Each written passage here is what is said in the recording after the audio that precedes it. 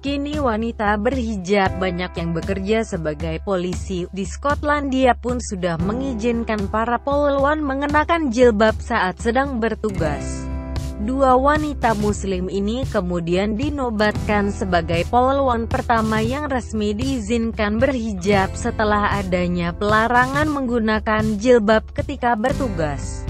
Dua wanita muslim yang dimaksud adalah ibu beserta putrinya, Shafqat dan Aleena Rafi, ditetapkan sebagai Polwan pertama yang mengenakan seragam berjilbab di Kepolisian Skotlandia.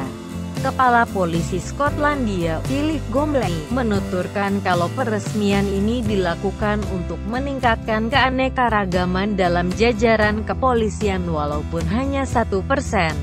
Philip menilai saat ini semakin banyak wanita maupun pria yang berasal dari kelompok minoritas ingin menjadi seorang polisi. Hal tersebut terlihat dari angka peningkatan sebesar 12% di Glasgow, Skotlandia. Pada Agustus tahun 2016, jilbab sudah ditetapkan sebagai bagian dari seragam resmi polisi Skotlandia.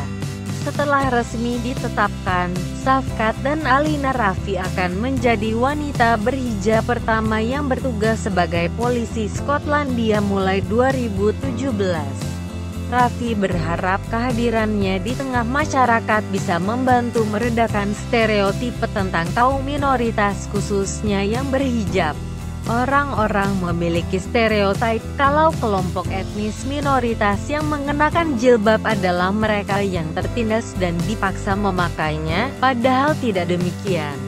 Dengan menjadi seorang polisi mereka akan melihat kita bebas berekspresi dan tidak ada yang memaksa kita, ujarnya. Ibunda Rafi, Shafqat, mengatakan kalau ia sangat senang karena polisi Skotlandia mendukung wanita berhijab lainnya untuk bergabung.